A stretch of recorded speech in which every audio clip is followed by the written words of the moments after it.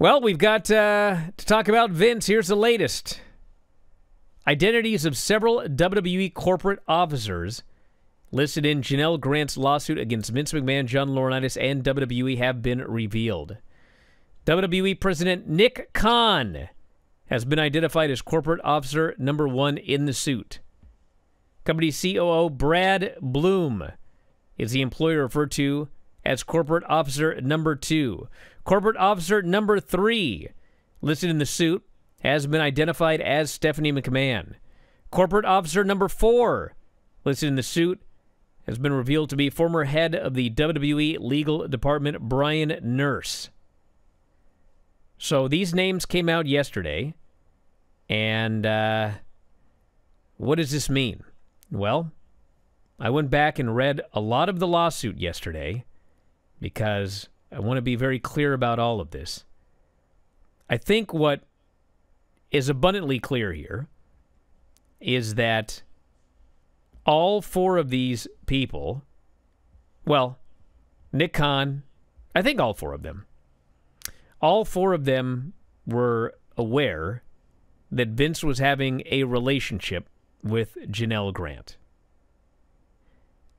Did any of them know that he was raping or sexually trafficking Janelle Grant? There is nothing in the suit that I would say is evidence that they did. Maybe they did, maybe they didn't. But Stephanie, for example, I mean, for weeks now, probably longer, people have been talking about Triple H. Triple H must have known all of this. Stephanie had to know all of this. How could Stephanie know and not tell Triple H? Well, if you read the lawsuit, knowing that Stephanie McMahon is corporate officer number 3, there are literally 2 sentences in the entire lawsuit about Stephanie McMahon. One of them is that Stephanie invited Janelle Grant to sit next to her in a meeting, and the other is that Janelle Grant believes that Stephanie McMahon knew about other, I forget the exact term right here, essentially she knew, her father had, she may have known of other instances of her father engaging in inappropriate sexual conduct, okay? Now, yeah, I guess it's new information that Stephanie is corporate officer number 3, but obviously Stephanie McMahon knew that her father had been involved in inappropriate sexual conduct. Vince McMahon himself had talked about this in interviews. Vince McMahon had talked about this under oath. Like, everybody knew that. But did she know that he was raping and sexually trafficking Janelle Grant? We don't know that. We don't know that about any of the individuals whose names came out. So that's what's next. That's what we need to find out. And right now, we don't know those answers. So a lot of these questions are going to be directed at Nick Khan. The Front Office Sports article that came out yesterday, which is written by Tim Marshman was formerly of Vice, and in conjunction with John Pollock and Brandon Thurston from Post and WrestleNomics, they listed all 4 of the folks. And when it comes to Nick Khan, there are 2 very specific paragraphs in the lawsuit, and they go like this.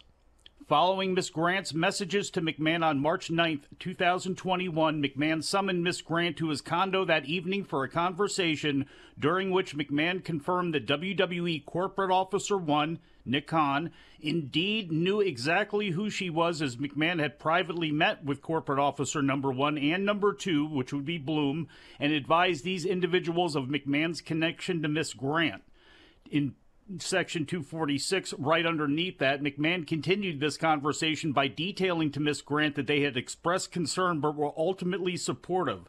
McMahon also advised Miss Grant that one or both of the corporate officers inquired whether Miss Grant could be trusted, and that McMahon offered assurances that Miss Grant would not do something to hurt WWE. Now, those 2 specific points WWE responded to by saying that They take obviously the allegations very seriously, but that neither Nick Khan nor Brad Bloom, prior to the lawsuit being filed, were aware of any allegation that Miss Grant that she was the victim of abuse or unwanted physical contact, and then went on to say that neither one of them, prior to the lawsuit being filed, again, this never happened, is essentially what they're saying. These conversations, at least according to a WWE spokesperson, they are saying that they never happened. So really, when it comes to Nick Khan, a lot of it, he has spoken about this.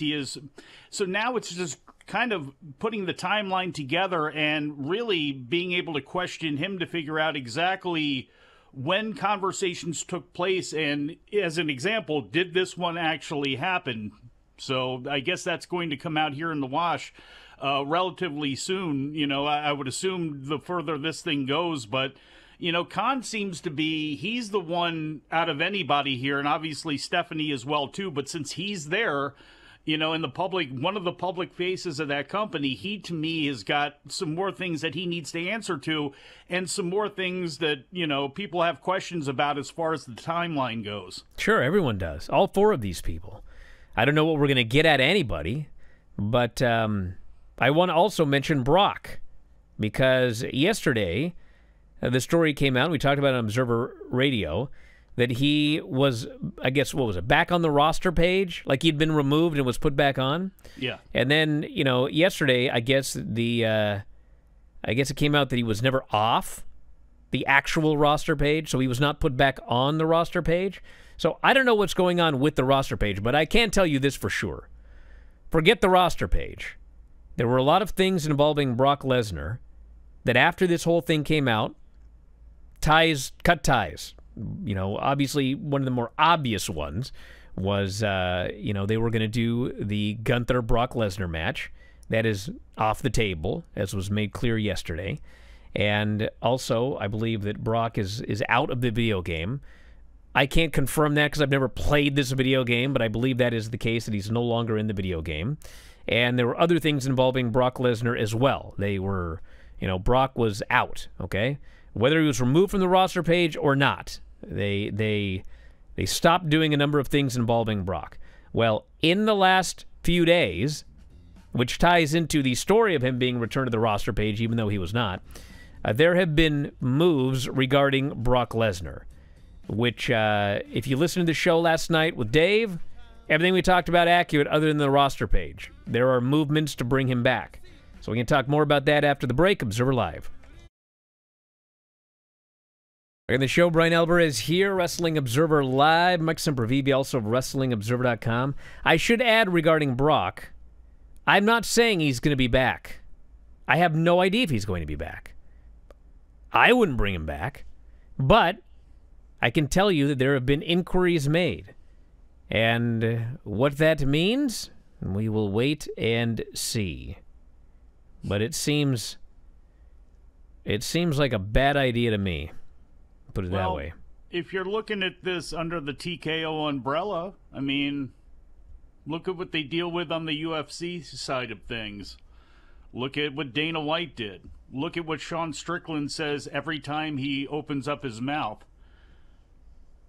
You know, there needs to be probably more of a pushback, a collective pushback, and it's probably going to have to be more than just the online wrestling fans and the folks listening to this show. It's going to probably have to be a lot more concentrated, I believe, and have a bigger concentrated response back if Brock Lesnar comes back, because otherwise, if they're looking at this as the bottom line and they're looking at it as things have blown over and we're going to bring this guy back even though we haven't even gone anything, you know, further, you know, really, since this whole thing broke. I mean, maybe that's just how they're looking at it, is, well, we deal with this all the time on the other you know, side here's of things another that will one. blow over. Here's another one. We don't know.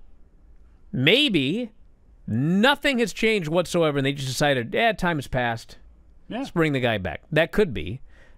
Maybe more information has come out that they are aware of, where they've decided, you know what? You know, he's I don't know. That's the whole thing with this lawsuit. It's like the crux of all of it is there's so much we don't know. And more needs to come out before we can make declarative statements about a lot of things. This is a very, very serious legal issue. And, my gut says, whatever. That's not going to fly. What do we know? What do we have proof of? I mean, we have proof of that Vince is a horrible person. We've got his text messages. We've got a huge chain of evidence regarding Vince McMahon and also John Laurinaitis. Beyond that, right now, we don't. And I know that, everybody has their gut feeling about a lot of things. I do as well. But what do we know? What do we have proof of? That's where we're at right now. And there are a lot more needs to come out. Yes, and there's a lot of really good reporters and really good journalists doing things, whether it be, Pollock and Marchand and Thurston or the Wall Street Journal folks. A lot of people are digging in because you look back at things that may drive in and may tie into this. Remember when Stephanie left? Remember when Stephanie all of a sudden got buried? Then all of a sudden when Stephanie came back because Vince was out, and then all of a sudden this woman who was doing a horrible job is now the CEO.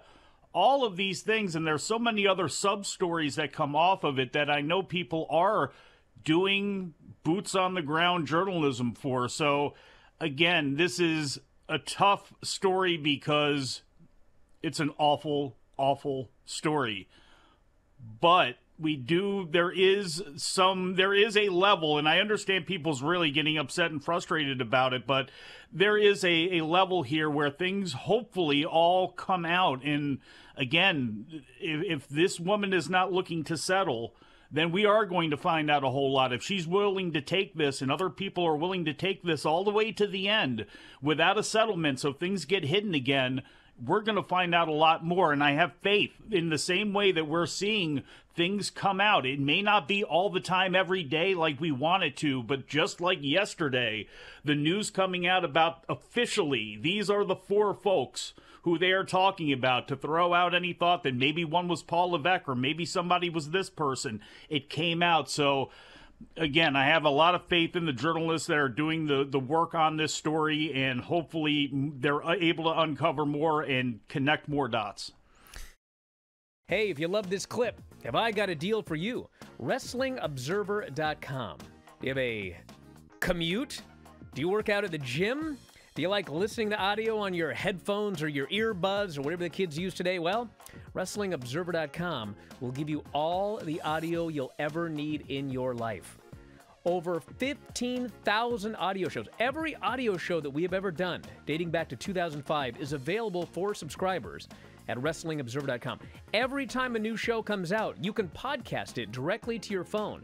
If you have a commute, as noted, if you go to the gym, if you like to lift weights and listen to Granny review soap operas, well, WrestlingObserver.com gets you full access to all of these shows and all of these archives. You can go back and listen to TNA reviews from 2010. You can go back and listen to reviews of every WWE pay-per-view, every big story that's ever happened in wrestling. You can get access to that at WrestlingObserver.com. Plus, full access to the Wrestling Observer newsletter every week. 40,000 words of news and information in pro wrestling. Why get all your scoops off Reddit, which aren't even accurate most of the time? Go right to the source, the Wrestling Observer newsletter. You also get Observer archives dating back to 1990. So check it out today. Thousands of issues of the Wrestling Observer newsletter. Tens of thousands of hours of audio. All for $12.99 per month or as low as $9.99 if you sign up for a year. You'll never run out of audio if you subscribe to WrestlingObserver.com. So head up there, check it out today, and I'll talk to you again after a while.